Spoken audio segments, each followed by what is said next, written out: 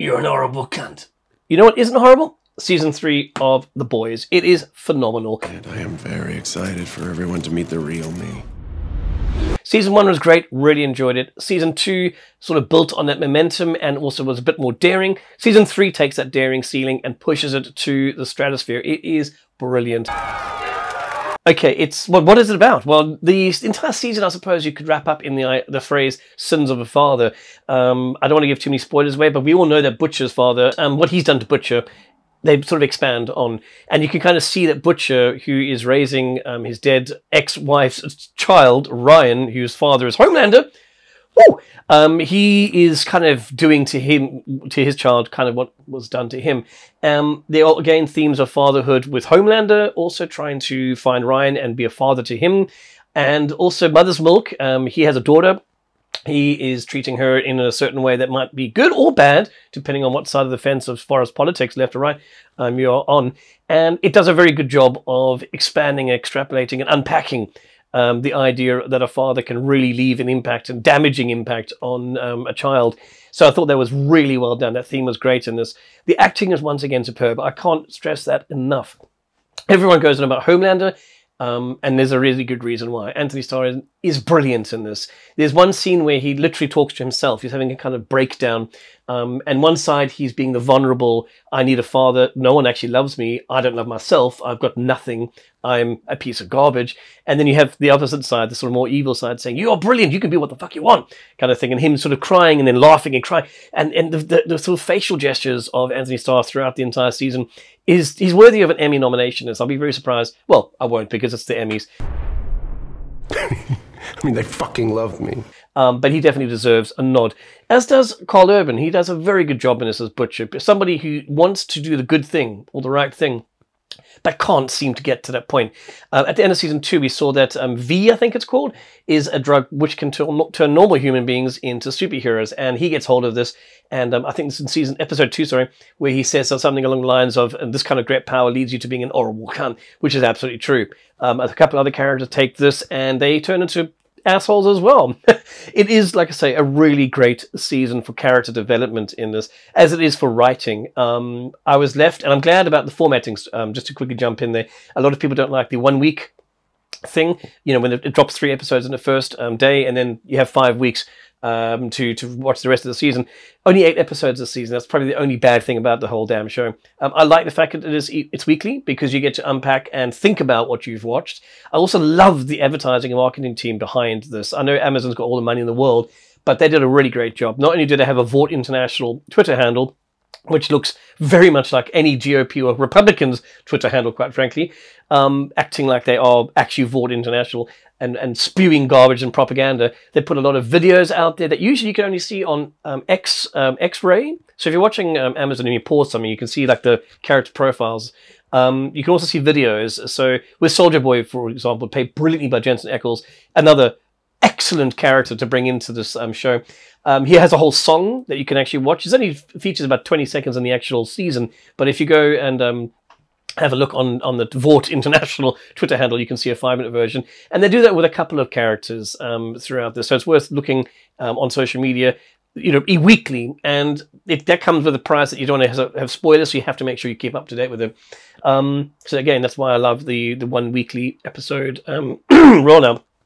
Other things to point out in this, as I mentioned, the character development leads to certain places, and they have some absolutely insane things taking place. I mean, the first episode, which I watched with my girlfriend, in hindsight probably wasn't a good idea. She wasn't climatized to how hectic and violent and sexual the show is. I mean, the first opening scene kind of has a character called, I think it's Might, walking up the penis of a character whilst tickling it, and then sneezing because he's been doing cocaine and exploding the person that was in. That's it. Obviously, it's a spoiler for the first episode, but quite frankly, we're 9 weeks into when the show landed. If you haven't seen that, I'm terribly sorry. I'll put a spoiler warning at the beginning. But the show really does expand on that. It's a horrendous show. In fact, they have Orgasm Fest. I forget the name of it. Where they literally have superheroes, and it's the 70th anniversary of Orgasm Fest. I forget the name of it. And yeah, what takes place in that? My God, they built that up massively on real world social media too, and I think to a very good end. Brilliantly done. Very, like I say, naughty.